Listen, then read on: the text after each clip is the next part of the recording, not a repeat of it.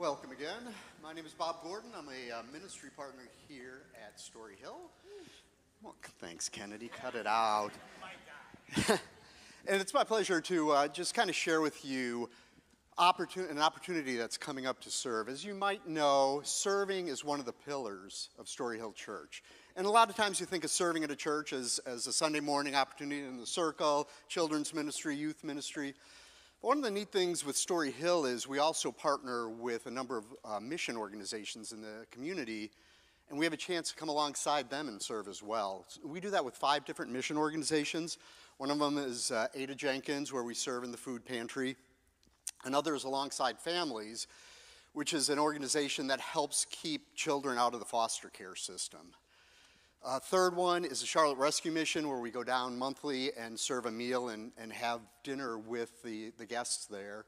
And another opportunity is Young Lives, where we provide childcare so that teens can be part of young life, even if they're teen moms or teen dads. So really cool opportunities. I agree with you on that one, Kennedy.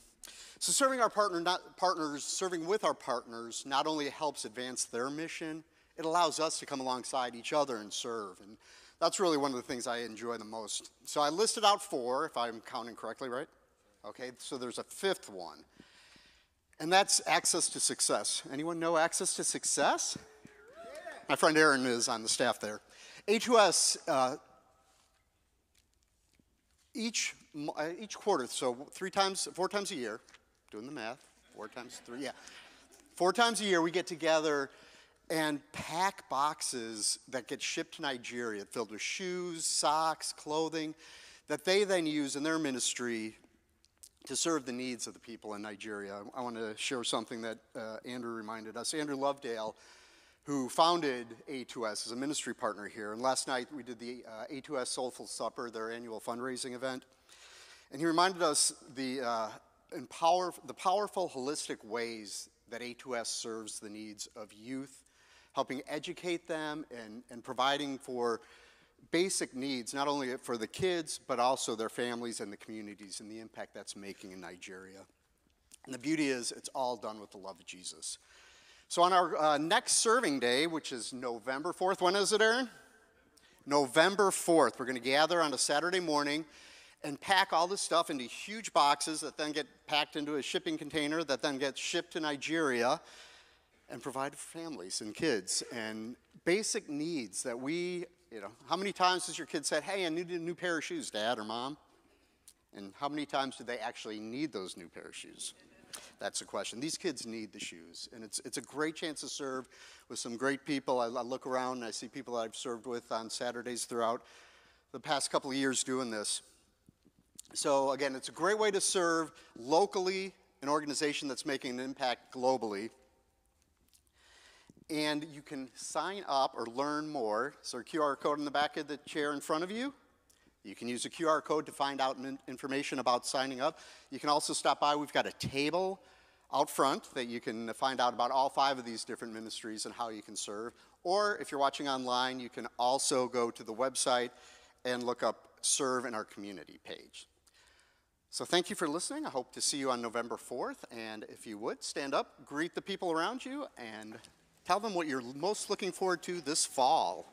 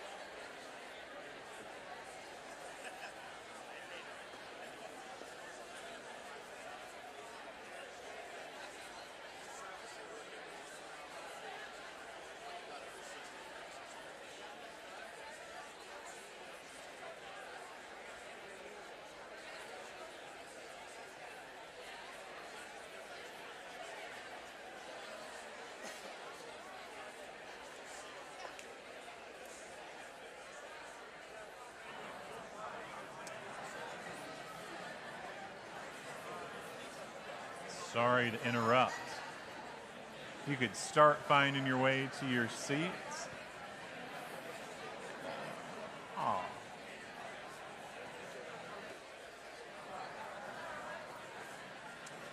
Start finding your way to your seat. We will go ahead and get started.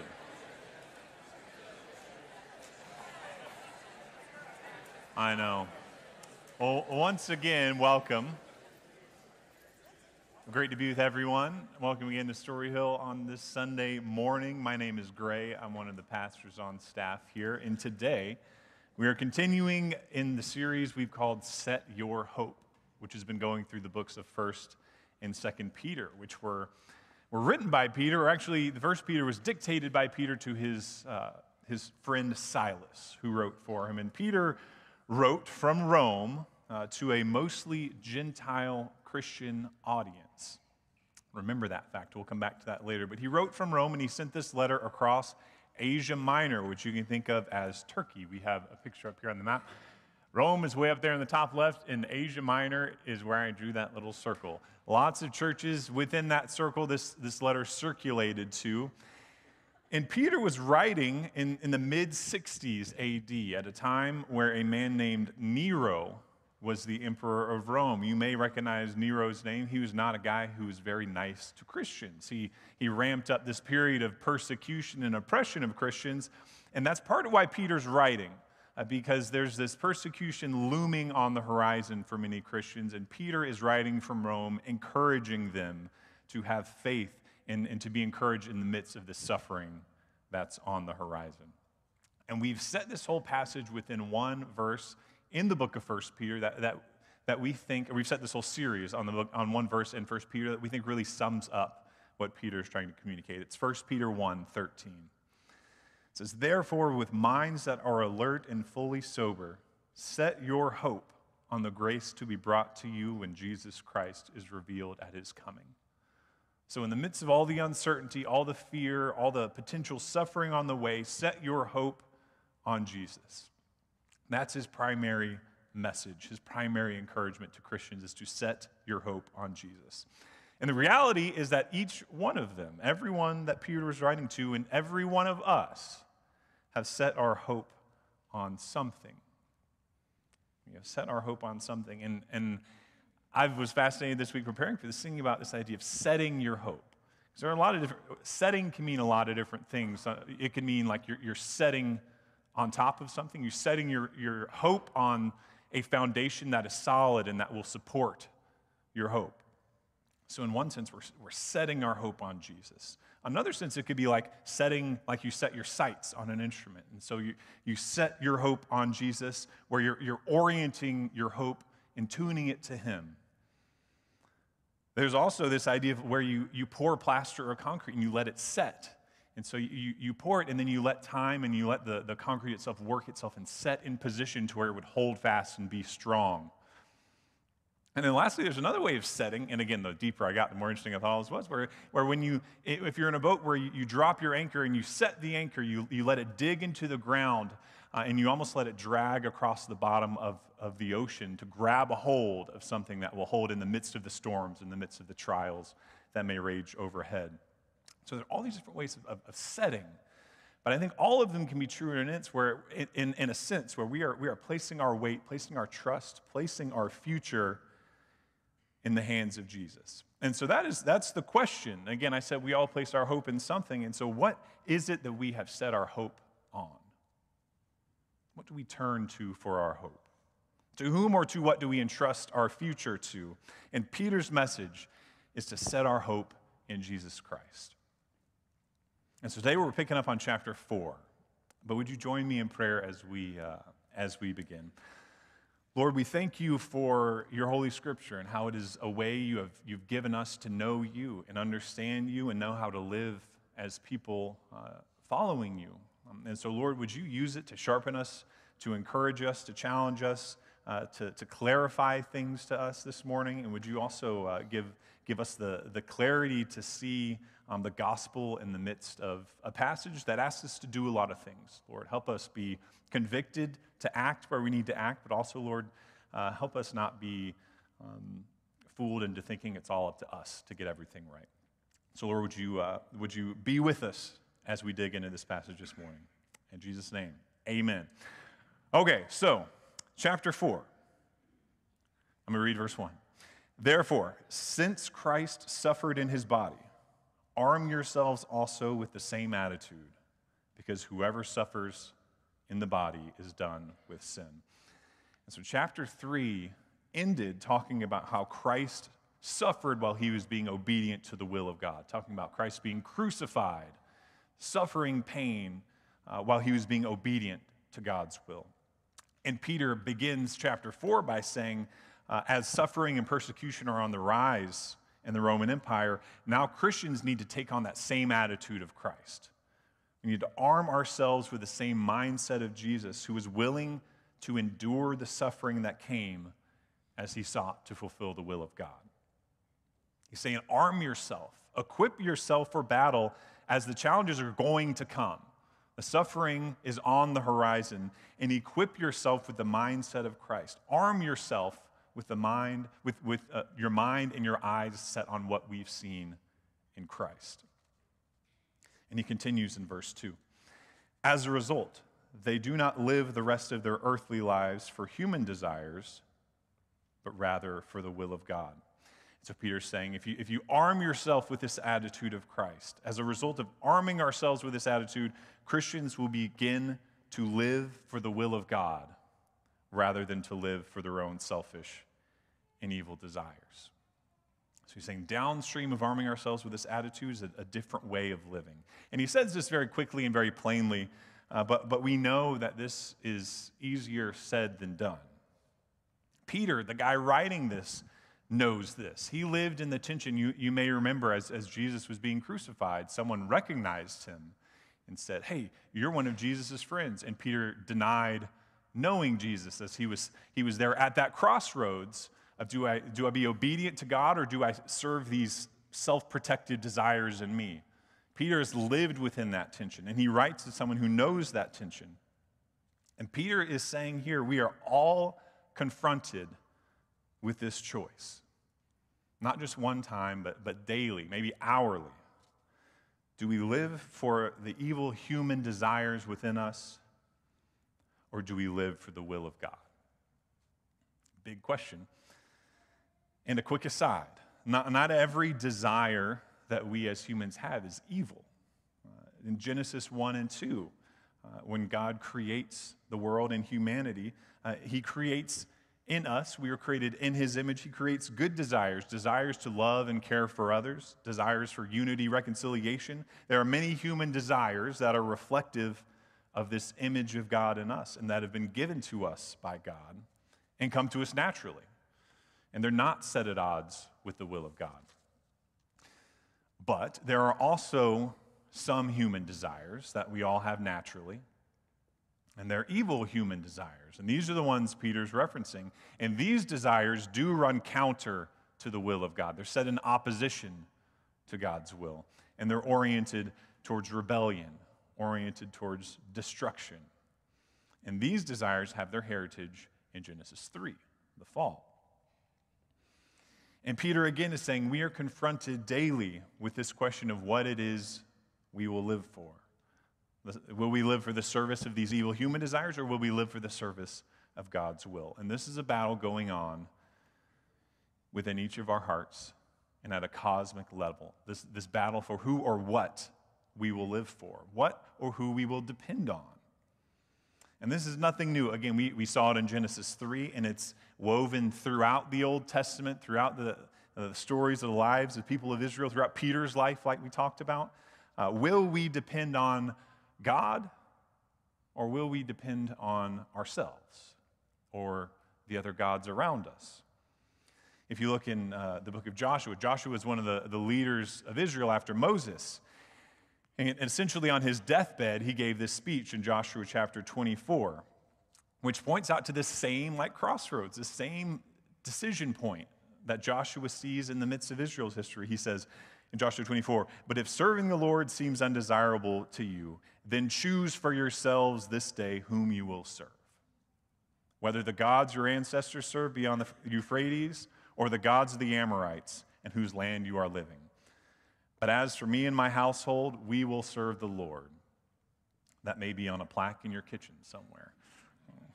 The me and my household, we will serve the Lord, not the Amorites part. And Peter encourages us to set our hope in Christ and to let go of these other things we may lean on for our hope, these other things we may depend on, these other things we may build our lives around, things like our reputation or security or control or the pursuit of pleasure. And the beautiful mystery of God is that in letting go of these things, which sometimes seem so painful and difficult, God will lead us to what our hearts were really made to long for. A few hundred years after Peter wrote this letter, there was a Christian named Augustine who lived. He was a bishop, and he wrote this famous line. He said, "God is always trying to give good things to us, but our hands are too full to receive them." God is always trying to give good things to us, but our hands are too full to receive them. And a lot of times it's not a hand that's just full of stuff, it's a hand that's holding on, a hand that is grasping to things. And Peter tells us, let those things go. And the scary question that hopefully you're all thinking right now is, if I let these things go, will my hands be filled again? Or will I be left empty-handed? And again, we look at Christ, who emptied himself, who let go of his own life and gave himself even unto death, yet it was from that death that new life was born. And so it is with the Christian. Jesus tells us that whoever loses their life for his sake will find it. Whoever lays down their own vision for life, their own selfish desires, and takes up Jesus' vision will not only find life, but will find life to the full. This may not have been summed up better by anyone than C.S. Lewis in his book, Mere Christianity. He wrote, "Give up yourself, and you will find your real self. Lose your life, and you will save it. But look for yourself, and you will find in the long run only hatred, loneliness, despair, rage, ruin, and decay. But look for Christ, and you will find him, and with him, everything else thrown in." Peter continues in verse 3, "For you have spent enough time in the past doing what pagans choose to do, living in debauchery, lust, drunkenness, orgies, carousing," whatever that is, "and detestable idolatry. They are surprised that you do not join them in their reckless, wild living, and they heap abuse on you. But they will have to give account to him who is ready to judge the living and the dead." And so Peter writes this, again, to Christians living in a society where a lot of the behavior on this list was not just tolerated, but it was openly practiced by a lot of respectable people. Openly practiced and not a fringe thing. It was a part of many rituals. Orgies were part of many rituals for local religions. And Peter is saying to these Christians, I know many of you lived like this before you became a Christian. And I know everyone around you is still doing it. Everyone around you is expecting you to do it and urging you to continue. And maybe there's a part of you that wants to continue. But as Christians, it's time to leave that way of living behind, because it's contrary to the will of God and it's contrary to God's will for us. And as we read this list, if this is a part of our life as a Christian, that should convict us. But there's a little more to this passage for us as readers today in 2023. It should lead us to ask if there are things we do or things we've been doing as Christians that our culture accepts, that our culture says is normal, and that respectable people around us are doing, but that are evil, and that we need to leave in the past because they're contrary to the will of God. I think about things like if you're making a business deal where maybe part you get a little skim off the edge, or maybe it's a deal that you know is terrible for the other people and is going to ruin their business, but you do it because that's business, baby, and that's just what you do. And so you go along because that's what everyone expects of you, and that's acceptable practice, but it's wrong. Or maybe doctors, where you're getting pressure from above to do an extra test so you can bill a little more because that's just, we all got quotas to meet, and so we just do this thing we don't need to do. What about a realtor if you know there's a problem with the house and you're not going to, the question of do you tell the home buyer or not? Because on one hand, it's, if you don't sell it to them, you'll sell it to someone else, and that's just how business is done, like I said. And to be fair, what about a pastor? Pastors, you can build your brand, build a personal following with the idea that, wow, this would increase your influence. This would get people to church. Society would accept that. And Peter tells us that we're all faced with these choices. And then he says in verse 4 that sometimes when we're obedient to God and we follow God's will in the midst of these choices, we will not be rewarded. We will not be recognized. The time may come when not joining in leads to you paying a price. It might lead to you losing the deal.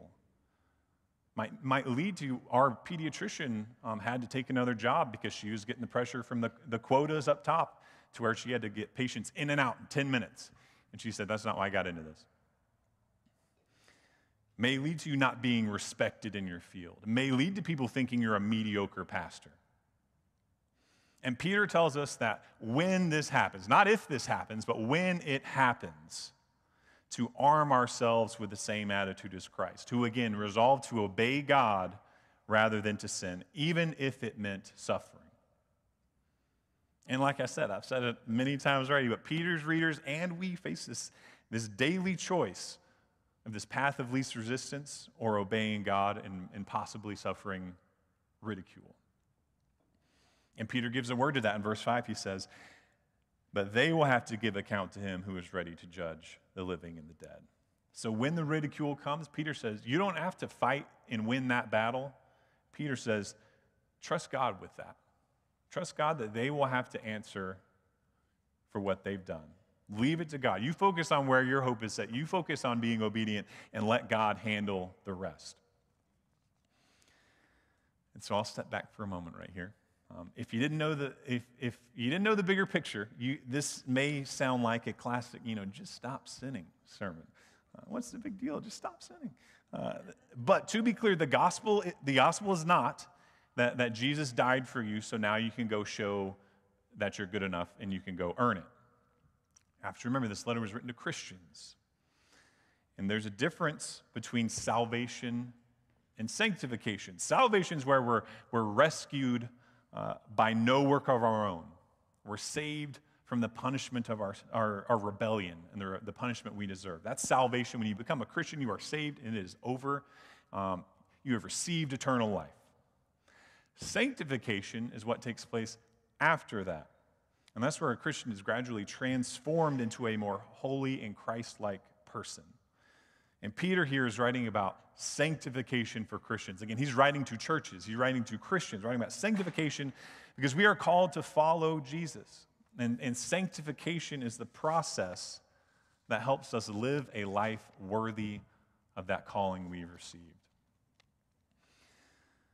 And so thankfully, though, Peter does give us some practical direction on how do we do this? How do we live for the will of God? And we'll go rapid fire through these, and then we'll be done.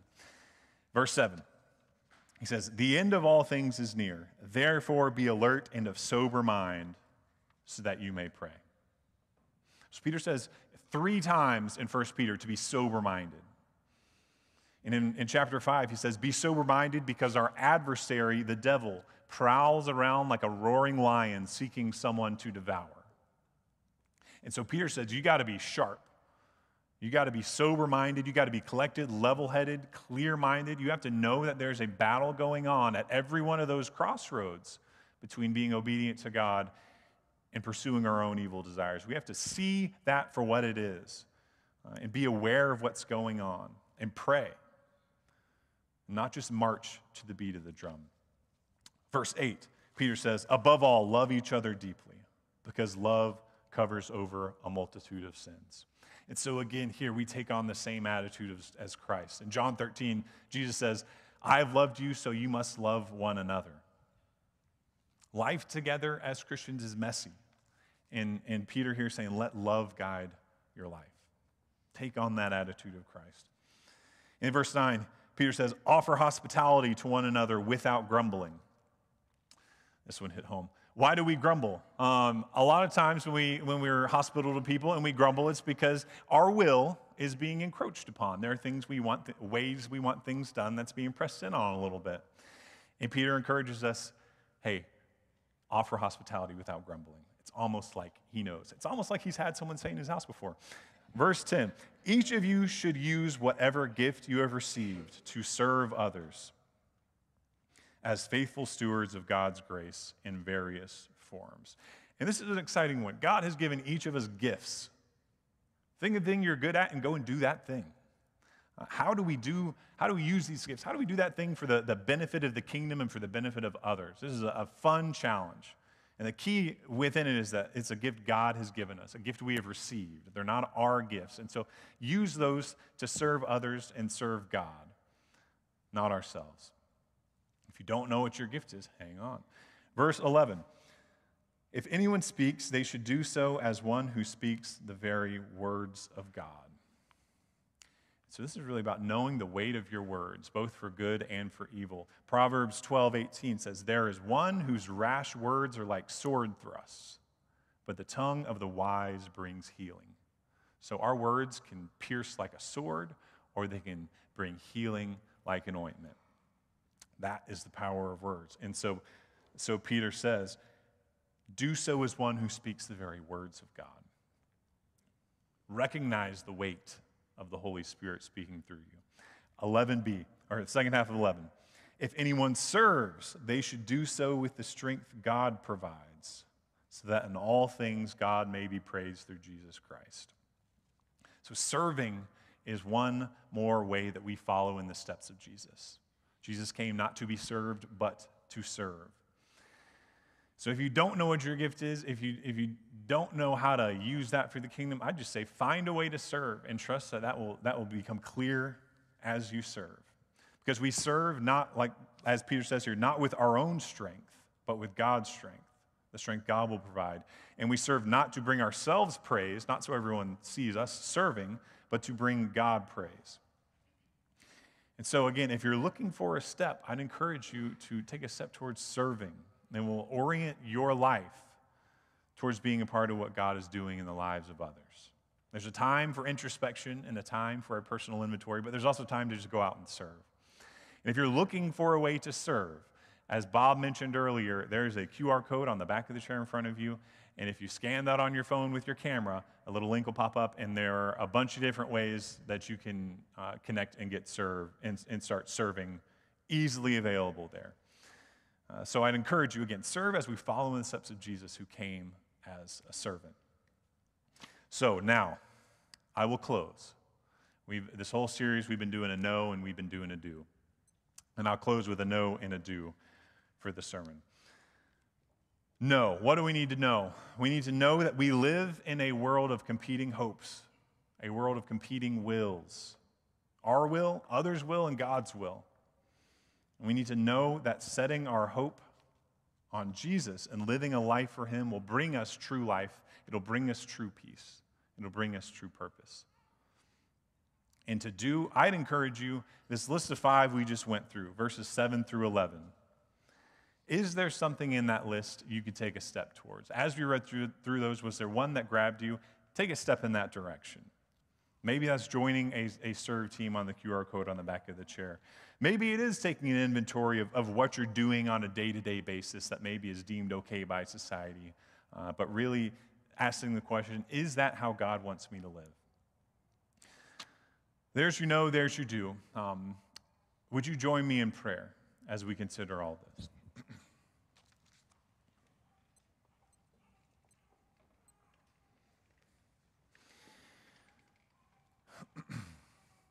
Lord, we thank you for the work you completed and finished on the cross, laying down your life for us and bringing us redemption through your death, bringing us new life through the perfect life you lived and laid down on our behalf.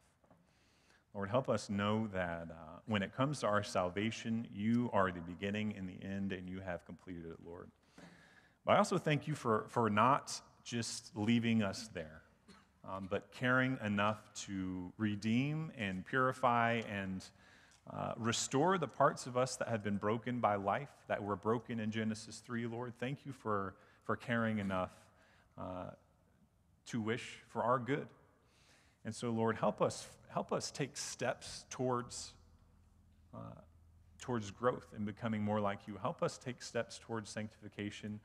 But all the while, Lord, I pray and ask that we remember that it is you working in us. We cannot heal ourselves. We need the healer. And so, Lord, help us freely step forward in sanctification, led by you, not by a sense of guilt, but by a sense of excitement and hope for the new life that you want for us, Lord. As all these things in your Son, Jesus' name, amen. Please stand with us as we respond. Worship.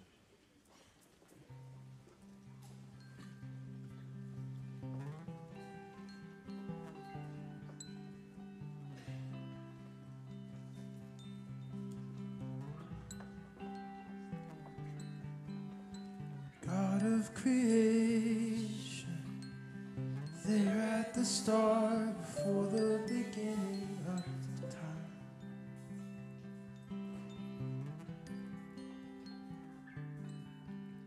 With no point of reference, spoke to the dark and fleshed out the wonder of life.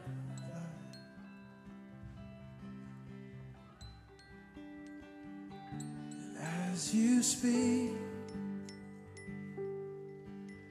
100 billion galaxies are born.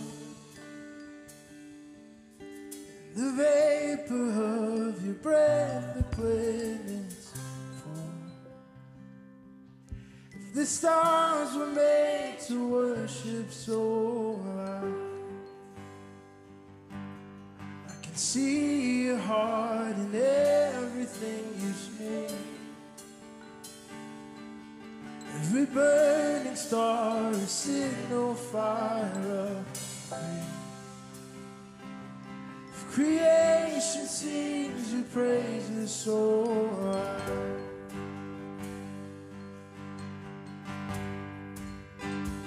so high.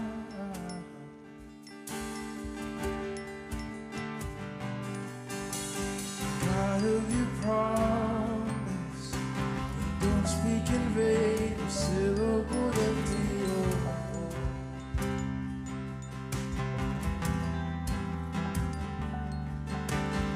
once you have spoken, nature and science follow the sound of your voice.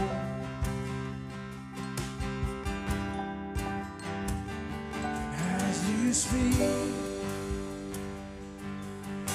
100 billion creatures catch your breath, evolving in pursuit of what you said. If it all reveals your nature so alive, I can see your heart in everything you say. Every painted sky, a canvas of your grace. If creation still obeys you so high,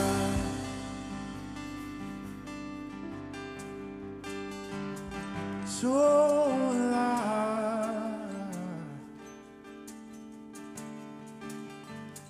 so high.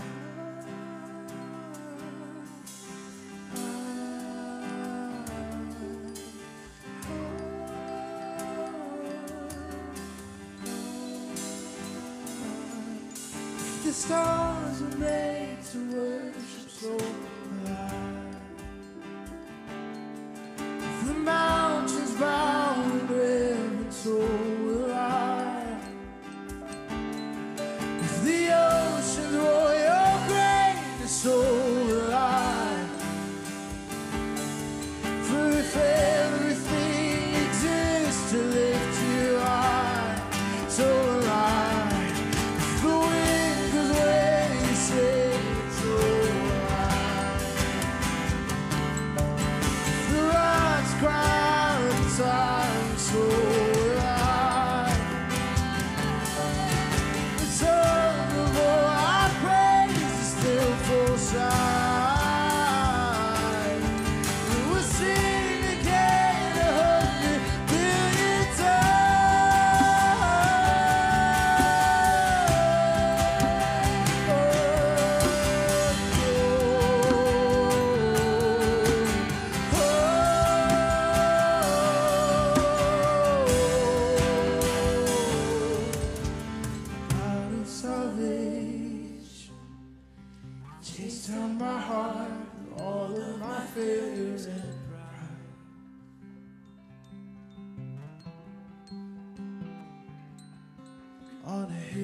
created.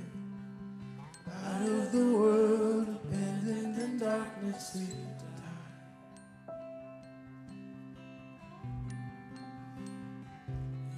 As you speak, 100 billion failures disappear. You lost your life so I can find it. If you left the grave behind you so alive,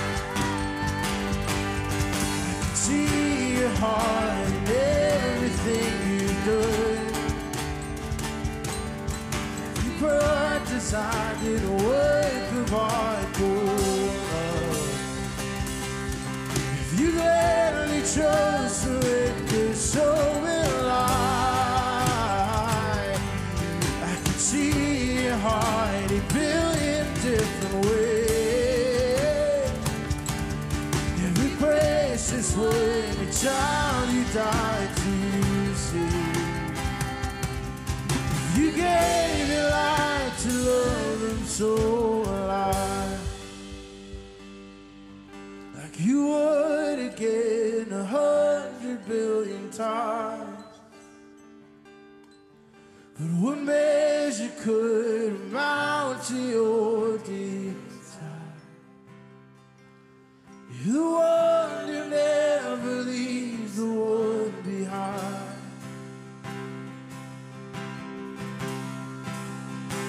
I have decided to follow Jesus. I have decided to follow Jesus. I have decided to follow Jesus. No turning back, no turning back. Though none go with me, still I will follow.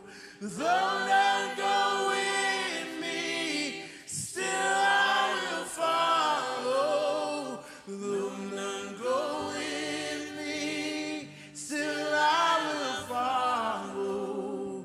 No turning back, no turning back. The cross before me, the world behind me. The cross before me, the world behind me. The cross before me, the world behind me. No turning back, no turning back, no turning back, no turning back.